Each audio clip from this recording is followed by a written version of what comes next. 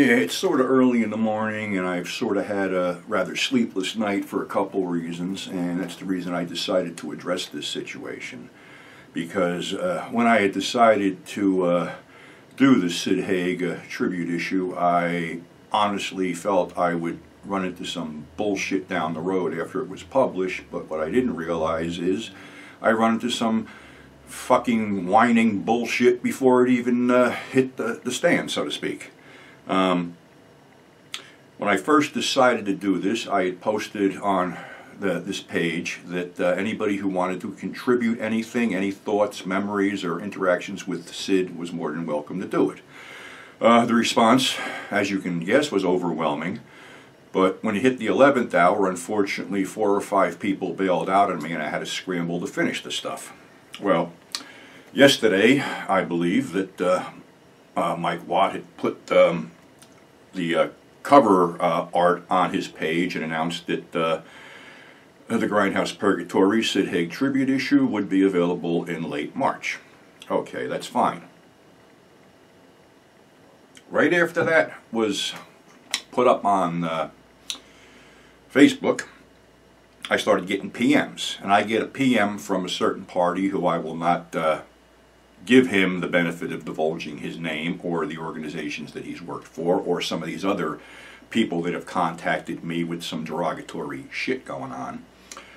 The bottom line is that this person and some other people obviously felt that they should have been contacted, they should have been included, and now they're all butthurt about not being included.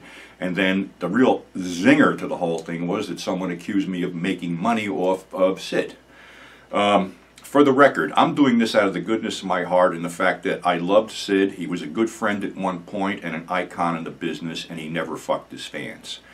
As for me making money off someone, it's fucking bullshit because the magazine makes zero fucking money. The magazine basically, one issue pays for the next issue, and if there's any extra fucking money floating around, it's beer money for me.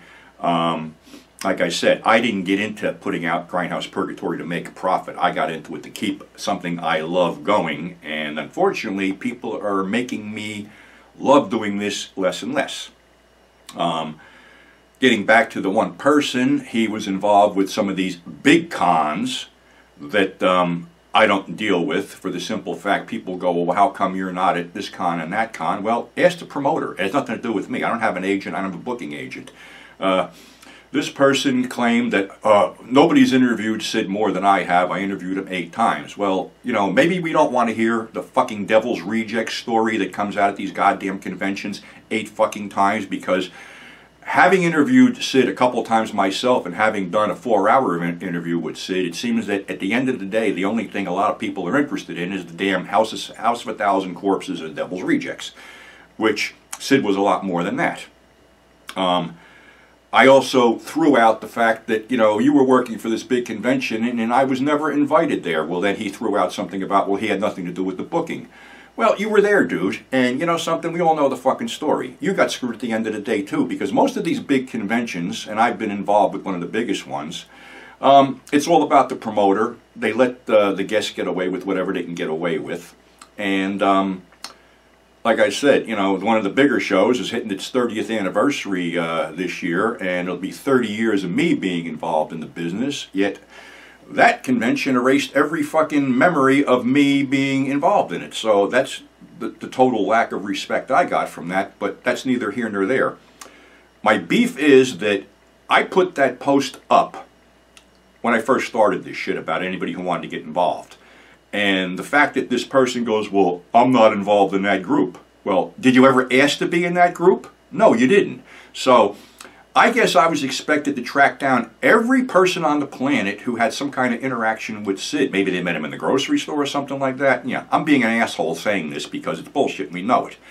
I had some very solid people contact me and we got some very good articles. As a matter of fact, one guy even reached out to Jack Hill and got something from him. So, like I said, this whole magazine is a labor of love, but right about now, I'm just like tweaked because I lost sleep over this thing. I can't believe that people would go after me, you know, saying that I excluded them when I'm never included in any of their shit. So this whole exclusion thing and me excluding people from writing from Grind House Purgatory is bullshit. I never excluded anybody.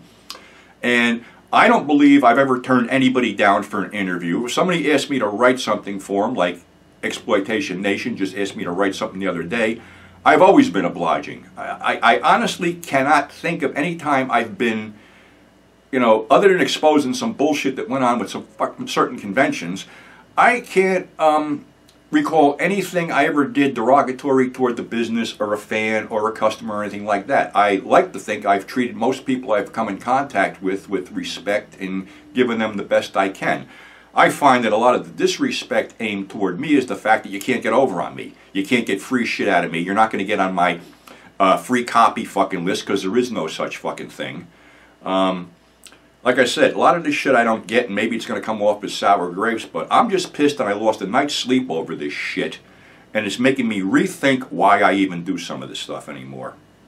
So, to the guys that reached out, that contributed some stuff, and I've seen, you know, what's going on with the thing, and there's a lot of great shit that's going to be in this issue, and it's a true tribute to Sid, and that's all I was looking to do. I wasn't looking to line my pockets at the expense of a guy who passed away.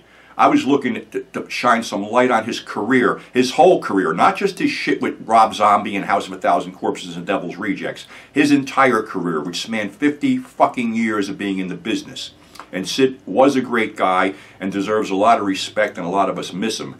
And just for the fact that I got called out on this shit just pisses me the fuck off and pissed off my whole fucking day. So, sorry if this sounded like sour grapes, but I got to get this out of my system, and this is the only way I could figure out how. So, again, people got a problem with me? Bring it to me. Don't start talking on the internet with this shit, because this is fucking bullshit.